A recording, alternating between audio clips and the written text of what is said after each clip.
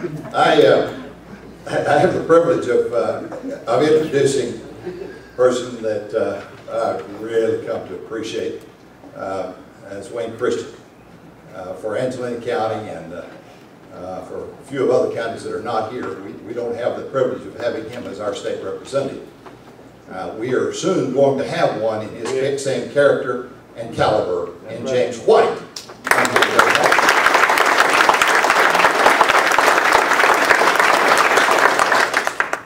The GOPAC is an organization that I'm going to let Wayne tell you about. He's going to kind of be our MC to go through this and introduce some of these other folks. But if you want a picture of what an American patriot is, a godly man who represents his constituents and does it so well, use Wayne Christian as a model. Right. Wayne, you come and take this over, please.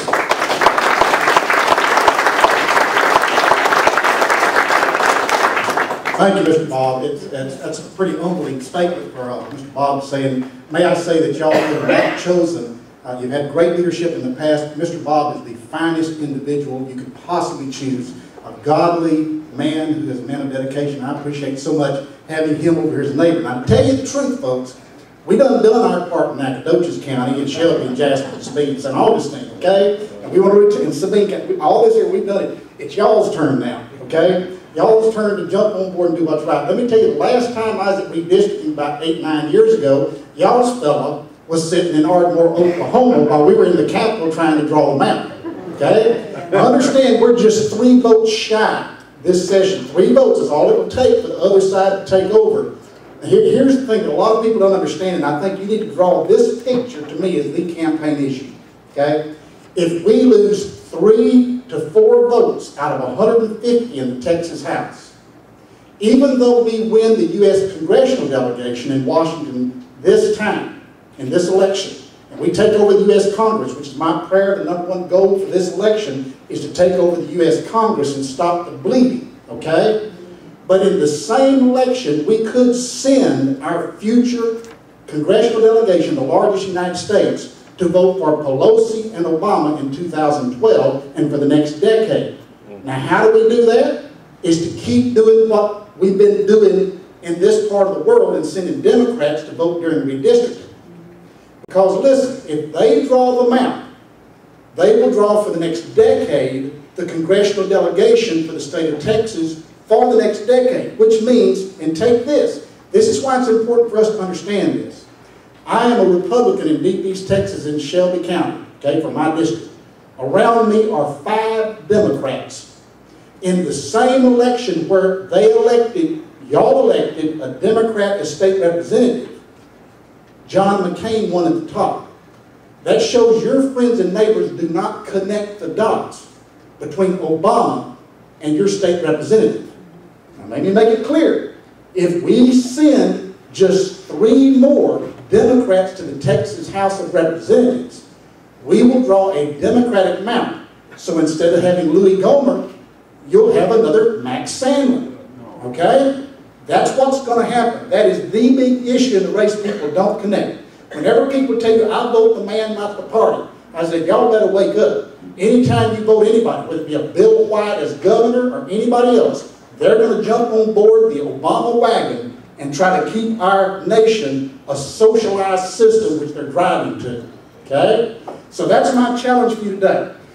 We are glad to be here, honored to be here. I'm Wayne Christian. I'm from just over the stream here. And I am the chairman for education, if you can believe this, in GOPAC. Now, my wife said they put you in charge of education, and she thought that was kind of an oxymoron, but I guess so. I told her I fit oxymoron pretty good. Ox is big and moron speaks for itself, so it is a privilege to be here. But let me tell you what you've got an opportunity to do in this part of the world, is to send a godly, conservative individual to Austin, Texas to represent you. And it's time we stood up and did exactly that. The gentleman you have in place is a good fellow. I mean, you know, he is a good fellow. I'm not going to talk now. Honorable man. But let me tell you, he was in Ardmore, Oklahoma the last time we drew the maps. His voting record is terribly liberal. And when he goes there, he will vote for Obama. He will vote for the leadership that will keep Obama and the liberals in place. And that's just a fact of life. And a lot of people say, oh, our old fellow wouldn't do that because he's a boy from Deep East Texas. He wouldn't do this. Let me tell you, he lives in St. Augustine, works in Center, Texas, where I do, go to church in Nacogdoches, where I represent, and I don't know how he wound up representing y'all here in Angelina County, okay? And that's something question needs to be asked. And I noticed in the newspaper when Mr. White attacks him on that, he says, we checked it out and it is totally legal what we are doing. Well, legal and right ain't a lot of times exactly what's correct, okay? What's ethical. Let me tell you, it's kind of a thing, the gentleman that you have running for office here, I appreciate it. He's been an activist for years in the Republican Party and in Harris County, is a veteran who has served our country well. And I think what speaks so greatly of a veteran that will come home and do the work and dedicate the rest of his life to teaching in our children and being an educator to pass it on to future generations. I think that speaks miles. I think there should be no greater honored people in the community than the preacher, the teacher, and the veteran who make it possible for the preaching and the teaching. Those are the things. And James has found himself being two things. Now, as the only Christian in the Texas legislature, right, I want to introduce the real white man in this race, James White.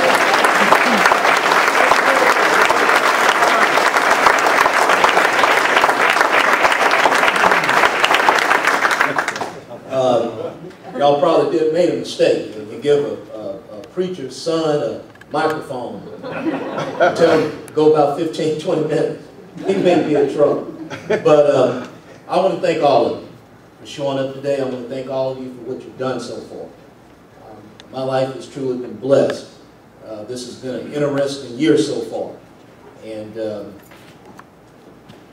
sitting and listening to Bob, and come election night, we're going to have a lot of good stories. A lot of folks said to have this room this full here in East Texas would be a farce, not possible. And I'm just going to just be honest with you. When I thought I would run for this race, some folks thought it was a good thing. Man wants to help out, that's fine. But we don't know about this. So a lot of folks will be saying that by the end of November too, after we win. But before I really get into any remarks, and let me just recognize some folks that will pass you up. It's not a problem. And let me tell you why I think we're going to win this race. And not this race, but we're going to win a lot of races throughout East Texas. It's because we got good leadership. Starts, I'm kind of, some people may say I'm an elitist, but I am sort of kind of opposite. I think success does begin at the top.